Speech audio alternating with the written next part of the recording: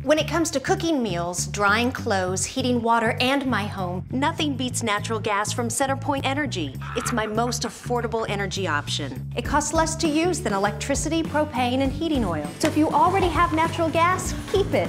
If you're replacing an appliance, choose it. Natural gas, your best choice. Safe and affordable, rest assured. For more on the benefits of a natural gas home, visit centerpointenergy.com/natural gas benefits. CenterPoint Energy, always there.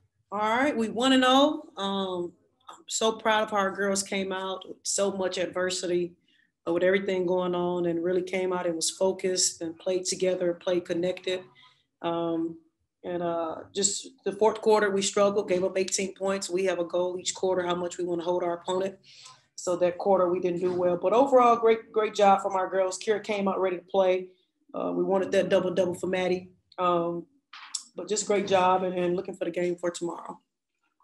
Questions? David, why don't you start? Hey, Armintie, in a tournament like this, where you guys could possibly play 3 games in the course of 4 days, how important was it in a game like this that you were able to get the starters out and kind of rest their legs at the end? Very, very important. I mean, even with Kira, I had to tell her in the third, Kira, we finna have to get you out. Netta and Maddie are very important because we need them for the next couple games until we're able to go home for a break. So, and that's why we have a deep bench. You know, that's what's going to help us in the long run, that our bench coming out ready.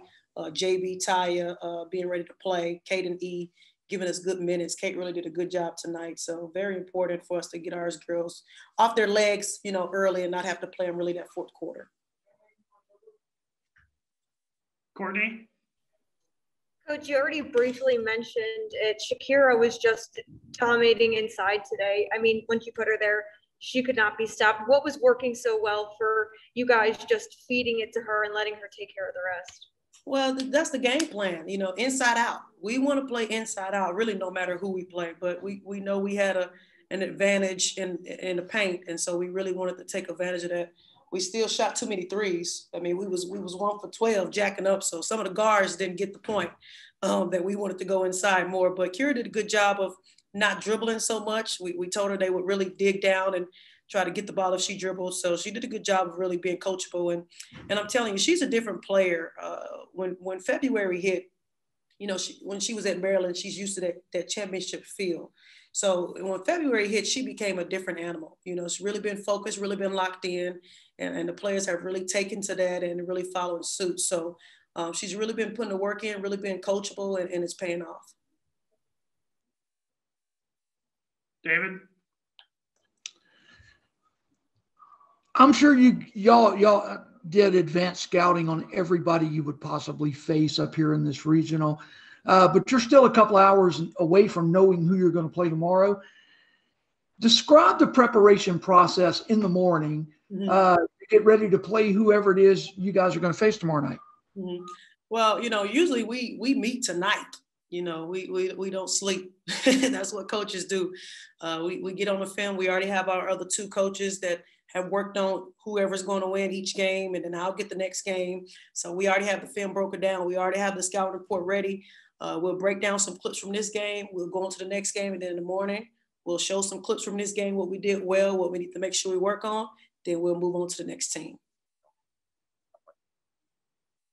Thank you. Questions for Coach? Courtney? Coach, just curious, were you communicating with Coach Yo at all throughout the game? Did you talk at halftime, or has she been able to? I know we just got done with the game, but have you talked to her all after the game ended? I just spoke to her before I got on the phone with you guys. We did get a chance to talk to her at halftime, getting her thoughts. I mean, it's so important. She's been a big role. Me and her have talked nonstop this whole week. But yeah, we were able to talk to her at halftime. She was able to give us, of course, great insight, what to do, what not to do. She didn't speak to the team after the game because they had to leave out of here quickly, but I did just speak to her. But yes, we've been able to communicate with her.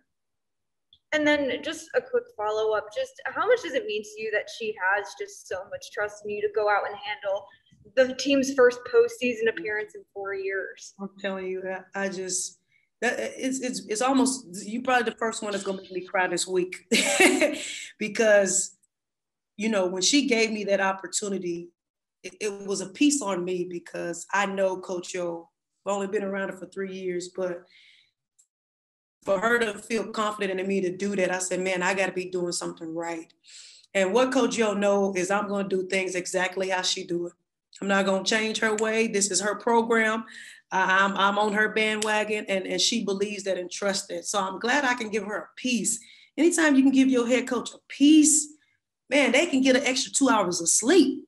And so that's my thing for Coach Yo. You know, I'm just trying to make sure I do everything the Ole Miss way. I'm not trying to do anything new. I'm trying to do it her way so that she can feel at peace. She can have a comfort. And then the girls do the same way because they got to make sure they're hearing the same message, you know. So I'm telling you, I'm overjoyed.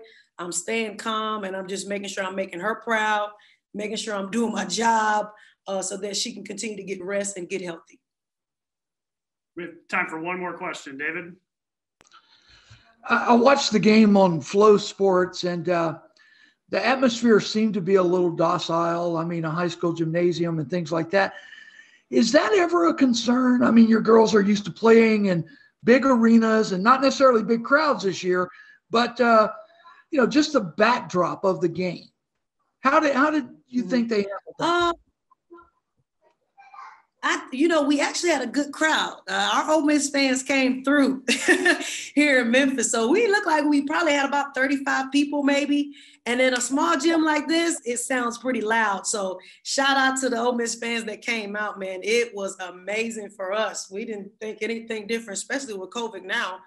Even in a big arena, you really can't even hear the fans. So we're grateful for this small space to be able to have our fans really, really loud and cheering for us. Awesome. Thanks, Coach. Thanks, y'all. Thank you. That's all the time we have for today. We have to clear out of here.